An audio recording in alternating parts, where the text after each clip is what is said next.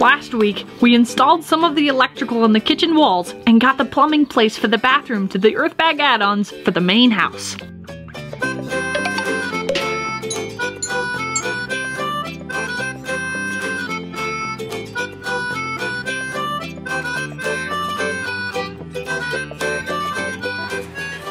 I'm redoing the soil cement in these areas we dug up and putting some regular cement in the areas around the pipes. Hand mixing it. Don't need a big tiller. We just need to kind of mix it up a little. Did you do soil cement around the shower, or is that? Yeah, it's just soil cement. It is soil cement. Yeah. Okay. So this is not your skim layer where you're leveling it. No. It's just fill in the spots where we dug up the soil cement and try to get that leveled out a little bit.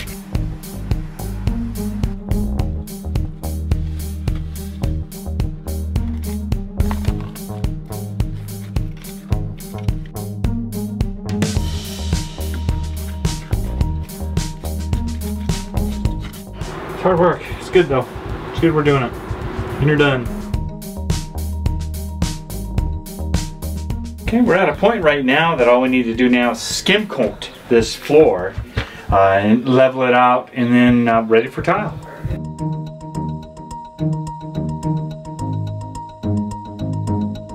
we kind of like to move a little bit slow through these phases as we're, you know, shopping around, trying to find materials for our projects. We found 4 skylights that we're going to be putting in the kitchen. We bumped into 4 skylights, so we decided to jump in the car quickly and go and get those. Those will be used in the kitchen. And in the meantime of going to get those, we bumped into Vanity for Shay. Yeah, so, she scored. She does a lot of makeup or cosplay, and now she can do that down there. The cute little stool under it. I love the little black and the nice little wood in the center. I just want to say it's pink.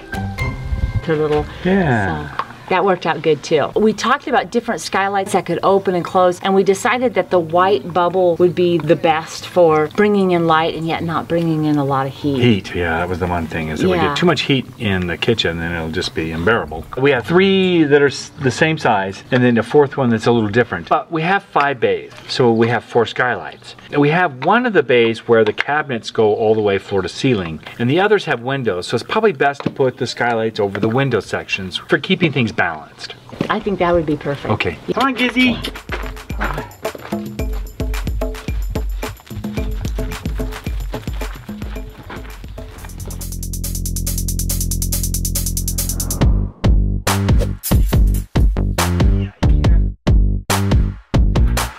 Well, we got the transmission all rebuilt, so now we're gonna just put it in the truck, pull the old one out.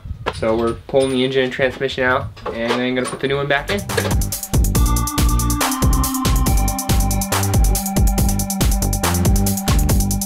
The reason why I decided to rebuild the transmission was because our old one, it was bad. It was slipping out of every gear, and it also had close to 300,000 miles on it. So we know we needed a new one. And after rebuilding the engine in it, I really wanted to just try and rebuild a transmission, especially because everyone's always like, oh, it's so scary, you know, you never want to rebuild automatic transmissions. There's so much to them. It was like this big challenge to me. I really wanted to do it and do it successfully. After doing some research, I found some amazing tutorials that walked you through every little detail. Like, it's like 11 hours of footage that I watched in order to do this. And I couldn't have done it without Bryson and Dad, because there's a lot there to keep track of. After kind of seeing how it all goes together and comes apart, it's not as complex as I thought it was. In fact, I noticed a lot of similarities between it and motorcycle clutches. The most complicated part is the valve body. As long as you keep track of all the parts and where they go, take it apart real easy, put it all back together clean, and it's good to go. So it was a lot less scary than it was made out to be, and that may be why it was less scary too. But. Thanks, Karen. You're awesome.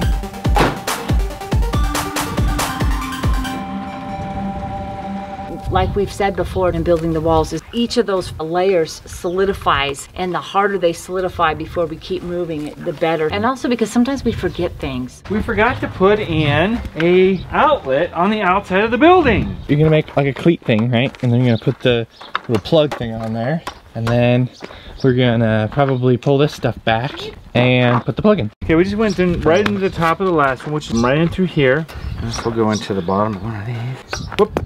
Hey, Dad. Yeah. Typically, you want to hold on to the sharp things in life. Agreed. You're doing it with that pair of scissors. Poke an eye out with that thing. Oh yeah. Boom! Is it installed? Installed. That's all we needed. All done.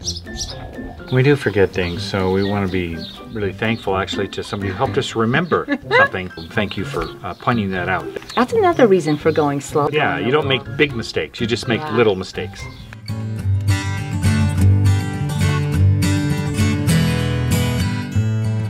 My electrical plan is probably need to move this box up higher to counter height.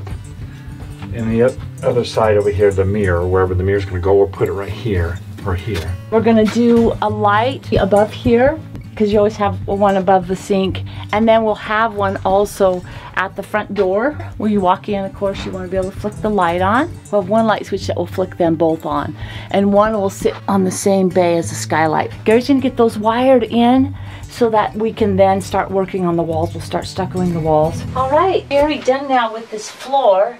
We're going to go ahead and get started on these walls. It always takes a little while to get the stucco done. We'll add a little cement to our mixture, and that way we'll have a little stronger wall. As we get work, we'll probably just work in pairs because this room's a little bit small, hard to get a lot of us in here. Oh, are you coming to watch us? Yes.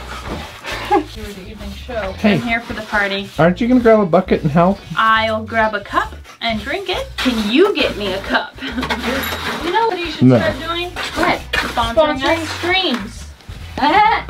That is a genius All these idea. energy drinks, but there's nothing more energizing than water. Okay, true. I thought you meant like for stream, like a water, you know. Oh! I thought you were doing a pun. You always do fun. Oh, that was a good one, man. I'm excited about this room. Our goal this week was to finish the stucco in the bathroom here, but unfortunately we weren't able to make that happen. But stay tuned for next week. We really want to get through this so we can get to more exciting stuff like the kitchen. So stay tuned for that. Thanks for being a part of the My Little Homestead family. Have a great week, and we'll see you soon. Bye!